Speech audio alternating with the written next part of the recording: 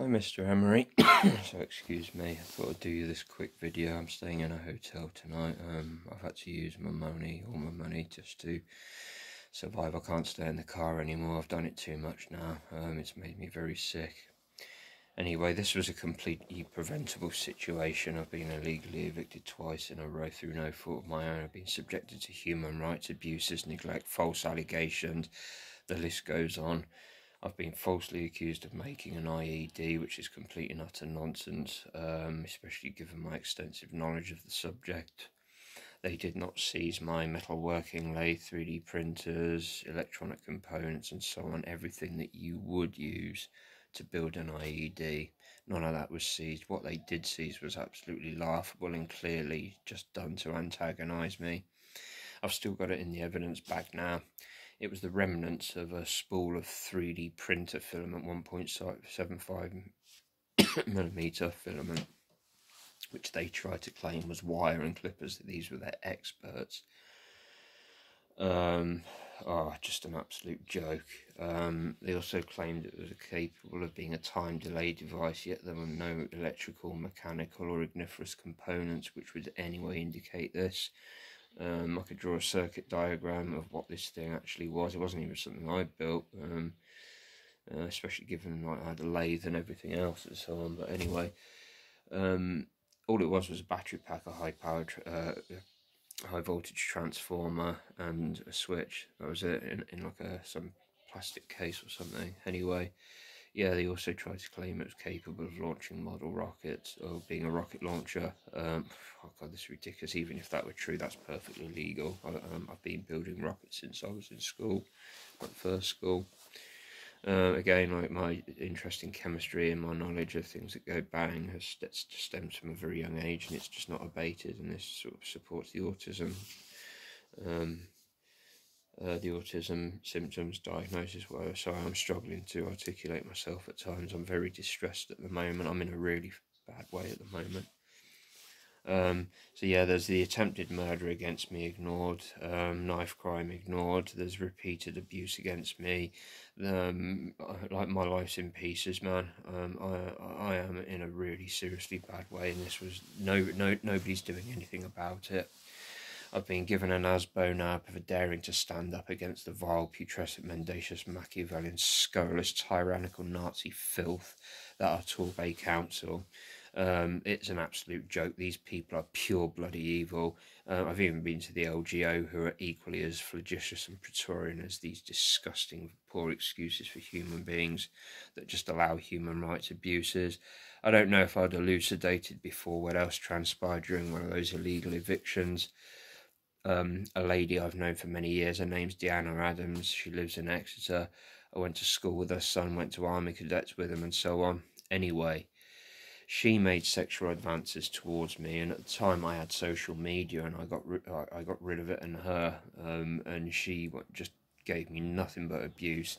She then informed my ex-landlady Kim Morley that I was in court for being a paedophile and assaulting a woman, which everybody took as true with no evidence whatsoever. Ed Williams from Torbay Council, public enemy #1 who turned up, the next door neighbours Lee and Cara Harris, who should be reported and investigated for child abuse. Like I say, everybody with no evidence. It was, of course, proven to be completely false. Nothing has changed. This has been happening since I was a child, and I am sick of it, except this is now just getting out of control. 2016, that disgusting yank, Caroline Nicholson, called me and told me that I was banned due to false allegations from Joe Verheyen, who made advances towards me, and I ended up rejecting her. She was an absolute Fruit Loop, and she is a serious risk to the public, men and women, and this I can prove as well. Anyway, I got banned, had my therapy removed not long after as well, because I dared to stand up to them. They made ridiculous claims. I've caught them out lying, threatening them. I mean, they have fabricated risk assessments. All of it I can prove. Anyway, of course, the complaint eventually that was done by PALS, however, even though it was in my favour, they downplayed how serious it actually was, and it was just a joke, an absolute joke. The claims that they made about putting policies in place which were already in place, and since when do you need a policy to have the integrity to procure both sides of a story before banning someone? I've also caught them out as well publicly with this Freedom of Information website. My health was put at risk as well in 2021. A so-called care coordinator didn't do a damn thing. He claimed all these issues with being harassed, abused, threatened and so on, false allegations, threatened with illegal eviction weren't safeguarding issues. Yes, they are. Even the next care coordinator, who I couldn't stand, she was just bereft of any capacity and any qualities that you would expect a care coordinator to have.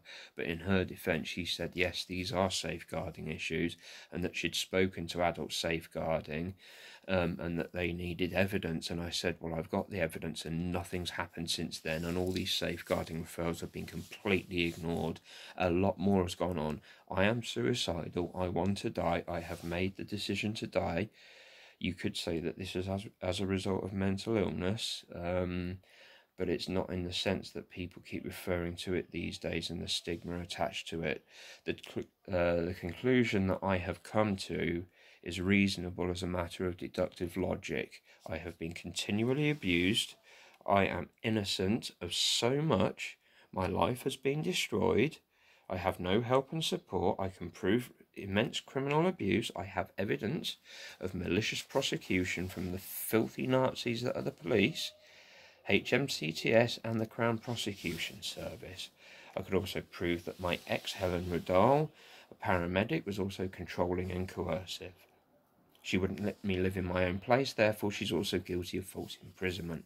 She used psychological manipulation on me repeatedly. Now, I won't put her all down. We did have some nice times, but again, that really is irrelevant at this point, especially also considering when we lost the baby, which she only wanted to keep me in her life. We were abused at the hospital. I wanted to make a complaint, and she turned round to me, and I quote verbatim. She said, if this happened to me, not you. If you make a complaint, we're over. Like, manipulating me again. And I was having to take care of her son to and from school, doing the cooking, cleaning, what I could do, everything. I had no help and support. My mental health was in pieces anyway.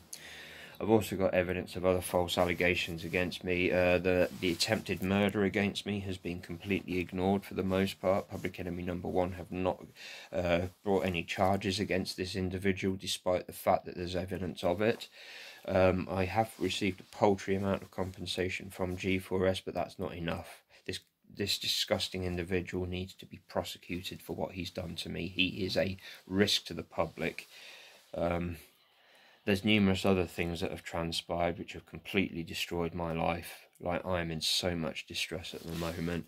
I've lost in excess of 17,000 now due to the crime and abuse committed by Torbay Council and so on, with the storage fees and so on. So that's adding to my distress daily. I'm having chest issues. I've also got evidence of abuse committed by the Integrated Care Board, who are refusing to respond to my complaint and committing further human rights abuses and not giving me the health care that I need. This is serious, and not one person is reporting it.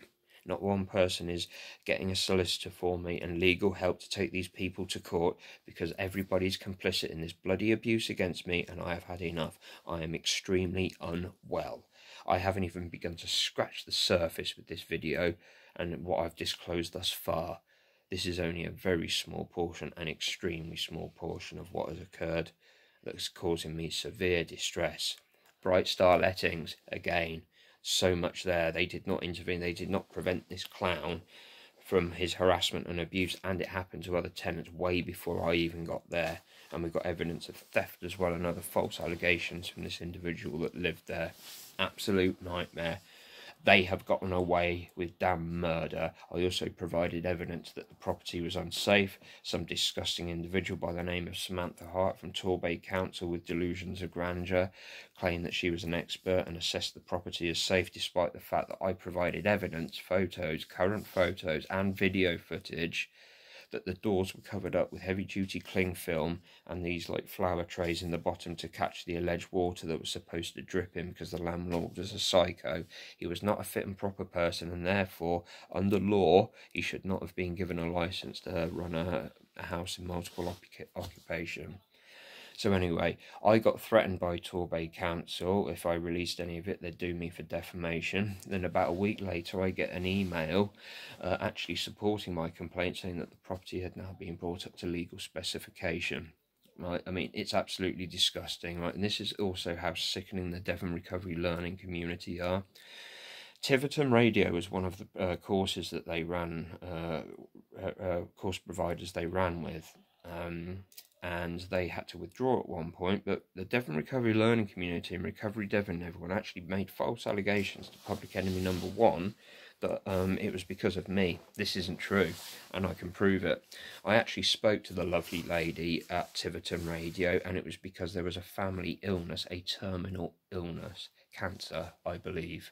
I've still got copies of the screenshots, but that is how far they would go to absolutely discredit me and cause me pain and suffering. But because the police are Nazi detritus, they are not doing anything. Nobody is being prosecuted in any way, shape or form. I was also taken advantage of in a hotel. Because of the false allegations I've had from women before, I was too scared to say no.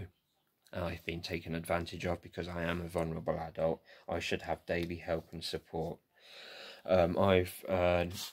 The Devon Partnership Trust are claiming I'm not autistic. However, the evidence actually refutes that, and I've had other independent people say that I am on the autism spectrum, but it's not official in this country. I am in severe distress, mate. I'm having to sell pretty much everything. I've sold my guitar, my drum kit, my turntables, my metalworking lathe, music production stuff, telescopes that I had. Like my life's just been completely destroyed. I am beyond struggling. I'm not having any help. I am so angry. I've also got this bail thing that is supposed to be coming up, but I can't call these people. I'm only doing this video so that you are aware of how serious this is. I cannot speak to anyone anymore. It's selective mutism. I've had this for my whole life. I didn't actually know what it is until much later in life. So I don't know what's going on there. I'm in so much distress, and I am in desperate need of help and advocacy, and I don't know what to do anymore. I'm really, really distressed at the moment. I can't cope. I've been trying to make music, can't do that. The lady in the hotel, her son's a musician, and they kindly lent me a guitar, but I am really, really depressed, and I am physically unwell, and I am unable to get any medical help. I really do have evidence of all this. This is serious. This needs to be going public. I need to be contacting media and so on. I need help to deal with so many things, but I am not getting the help and support that I need at all. My life has been completely, totally and utterly destroyed by these people. And I am getting vilified for my interest, like I say, with the chemistry and explosives. I have been completely open and honest with my knowledge. Autistic people do tend to be very open and honest, and I have nothing to hide. I, of course, would not teach nefarious people to do what I know how to do. Right, but why do I, like I said earlier, from a small age, I have just been fascinated by things like this. Right, so, and despite the bullying at school, even by teachers, there were some teachers that I got on well with, and yes, you would guess that it was the science teachers. One of which looked over at me once and giggled and laughed when I built something, as if to say, well, go on then. Yeah, so, but I've never used my knowledge for ill harm, and I never would do. You know, it's like the ideas that I have for building things, and even though I despise the police in every way, shape and form, I've actually, a couple of years ago, started devising an app, so that they can recognise potential explosives, and materials for making them. Just simplified. It literally, I designed the whole app and stuff, but been too ill. And it wasn't because I wanted to help them, it was protecting other people. Like I say, there's loads of other ideas that I just come up with, but I've got no outlet. like I say, my life's been destroyed. Kevin Foster's also involved. Alison and Hernandez is also involved. Public Enemy, I've caught Public Enemy #1 lying again. When I was arrested because of these false allegations and so on. The armed police who turned up, this idiot slung his rifle in front of him when I was handcuffed with my hands towards his weapon. I was actually in the process of taking his magazine out, and I also had access to his fire control group. What an idiot. And I have said this before, I am better trained than they are, and this isn't a lie. I can prove that I've been around the world and I've trained with different people, and even a friend of mine who I have trained with, he's a firearms instructor in this country. He has a business not too far, actually, from Devon, and I've obviously spoken to him about this, and he agrees. Yes, these people do not have the mental capacity nor the proper training. He said he's surprised that some of them even get signed off. And now I'm being harassed by these people as well. But anyway, on that occasion, I had no socks and shoes on. I also had open cuts on my feet and my arms from self-harm, and I was put into the back of a van that was covered in blood. The complaint response that I've had was that I was spitting at officers, which is why they put me in the back of the van. This is not true. I've actually had a subject access request, and I've got a copy of the body cam footage, and it does not accord with what this disgusting, putrid individual from Professional Standards has said. Not only is there video evidence of blood on there, and one of the officers saying that there's blood on the inside of the van, it's also in court documents, for crying out loud. Right, there's a lot more. They've also caused me criminal damage with my car. I've even got a nurse that's witnessed this, and it's on medical records, and I have a recording. They said that I would not have to pay to have my car released, and then they charged me for it, causing me further financial distress and to have to pay to have my window fixed. And they are still saying that they did not say that, despite the witnesses and evidence. Like I say, the attempted murder's been ignored. Everything else has been ignored. Like I say, my life's been completely destroyed. All my dreams have completely disappeared. I would like to have gotten better and eventually set up like a sharing group with people with autism, like neurodivergent people. Like ADHD, autism, to bring together musical instruments, like electronic and sort of normal, and how can I put, I suppose, normal instruments like guitars, you know, bass guitar, drums, sitar, tabla, you know, any kind of percussive type stuff, all that, to do like a blend of sort of say live and digital music. Sort of think along the lines of like Thievery Corporation and like Portishead, stuff like that. But my life's been completely destroyed. I also thought about doing this thing called sidewalk science, but I'm just, you know, I struggle with people as it is, so it was just an idea.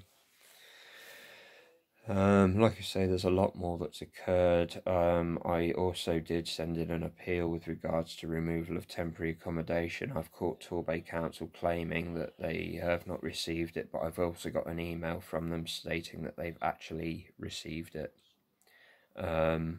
I desperately need advocacy to help me with all these matters, especially this bail thing. One of the bail things is actually from Shelter, right? Shelter falsely accused me of something which I didn't say, and I've got a copy of the telephone call as well. And I've gone through the complaints process with Shelter up to their disgusting CEO, Polly Neat, and even she's just denied any responsibility, despite the fact that the evidence completely refutes anything that these idiots have said. But they had been colluding with Adult Safeguarding, who have repeatedly abused me, and they've turned around to this like pestiferous individual, this disgusting human being, who is the antithesis of everything that Shelter stands for, to call Public Enemy #1 and claim that I said I was going to blow up a tank of nitrogen, right, and that I was going to go out and hurt people. That is not what was said. Right, I've got a copy. I record my telephone calls with these people, and I can prove it. But yeah, I was still arrested for absolutely no evidence whatsoever. And again, Shelter denied responsibility. Vile, putrid, evil human beings. I've had it with Mind. Lynn Neville from Devon Mine falsely accused me of something, and again I can prove it. She claimed I was rude and aggressive with her colleague on the phone. Not a word of truth to it, recorded it. I asked Lynn Neville where the evidence was. This has now been going 2 years. I got a threatening phone call from the filth public enemy #1 saying that I'd harassed her. No, I didn't. Right, that's how evil these disgusting human beings are. Right, I've had What's Your Problem here, Angie Manning claiming that it's unethical and immoral to pursue all these illegal evictions, attempted murder, ignorance and so on and so forth against me, and she's refusing to respond. No subject access request, nothing. I've had it with solicitors and so on and so forth who have been paid off. Like I say, I've got evidence of human rights abuses committed by Her Majesty's Courts and Tribunal Service, as it was known then, and the Crown Prosecution Service again. False allegations against me, and I was prevented from disclosing evidence to prove that my ex was controlling and coercive and so on and so forth, and they also committed further discrimination and so on at the time. I happened to have a dependency upon alcohol due to abuse, mentally, physically. They claimed that I'd not had a drink for 8 hours, so therefore couldn't be affected, and that the interview was admissible. No, it wasn't, and it wouldn't have been anyway, because I actually denied to do the interview, and the so-called appropriate adult refused to intervene to uphold my right to decline an interview. These disgusting scumbags have not responded to me, and this is dating back now to 2019. Disgusting human beings, and denied a subject access request. This is nothing compared to what else I can tell you what has happened to me, and I am not putting up with it anymore. I have been contacted by whistleblowers, and they have said that these people are deliberately colluding together to cause me a lot of pain and suffering, that they have communicated to deny me access to justice and care. And if you notice, a lot of these so-called services are all integrated now, hence this ICB and all that crap. It's the same Sean Sawyer, disgusting human being that needs to be dragged through the streets and hung up for what he's done. He should be prosecuted for misfeasance. Now, I spoke to a solicitor, and you're probably aware that there's a lot of firms that will give you an initial free consultation, say about half hour maximum. This gentleman that I spoke with gave me 1 hour and 45 minutes. And he was absolutely disgusted with what I've gone through and said he wished he could help me, but they were at capacity. There was nothing they could do. And some of the things they didn't have the area of expertise, but potentially other people could have. I've been abused by cartridges law and so on. Like, my life has been destroyed. I've not eaten properly. I'm not well physically. Not being able to do anything. My life has been completely destroyed. Nobody prevented me from being homeless. Nobody safeguarded me, and I've been continually lied to, abused, neglected, arrested for this, that and the other, and I've had even solicitors and other people cause further distress to me and cause me severe pain and suffering. These people are evil, and I need help. This is going public. As stated, I am going to do something very public. Right, I've been my website. I'm uploading that. Like all the videos and so on. I've got to upload all the evidence that I possibly can. I'm going to have to do it bit by bit because I'm incredibly distressed, but I am not putting up with this anymore. Nobody is listening to me, or people think I'm making it up. I'm not making it up. There is evidence. I can prove it. It has been proven. There's even been independent witnesses and firms that have confirmed these abuses against me, and not one person's paid the price for what they've done. And here I am bloody suffering. I'm in severe pain right now. Anyway, I've been rambling on now for 23 minutes and 18 seconds. So I should end this, but I just needed to do this video because I am struggling to type at the moment. I cannot cope. I'm tired. I'm absolutely exhausted. This was completely preventable, and I cannot cope anymore. Like, I've had enough. I just want to leave this country and die. I don't want to die in this country. No way. It's a cesspool. I hate England. Absolute corrupted cesspool. It's just been nothing but problems. Even my, gladly ex-family, I have nothing to do with now. Like I say, there's a lot more that I could disclose, but obviously, you've got your charity to run, and I'm pretty sure you don't want to hear me rambling on, but this is everything I've just said to you can be substantiated with evidence and witnesses. Anyway, I hope all is well. I wish you all the best with your charity, but I'm not getting anywhere with any help and support I need, and this can't go on.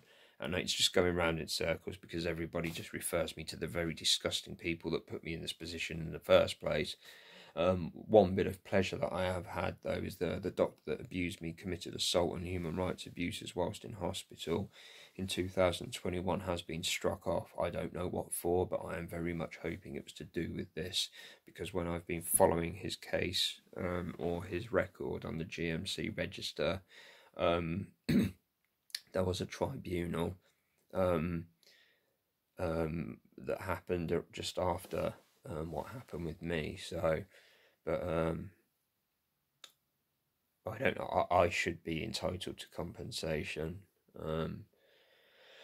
Anyway, like I say, I'm rambling on now. I'm in an awful lot of pain and suffering. I'm really tired. I don't feel well. I just don't want to eat. I can't cope with this anymore. I don't know when this bail date is. I can't speak to them. I can't deal with emails anymore. I'm now in such a state after dealing with the emails tonight, just to respond to yourself. But I thought, you know, I had to. I can't deal with this anymore, man. Like, this is serious. And the people that are supposed to be helping just aren't doing what they're supposed to be doing.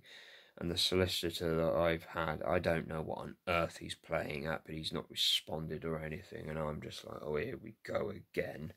And I'm in distress as it is.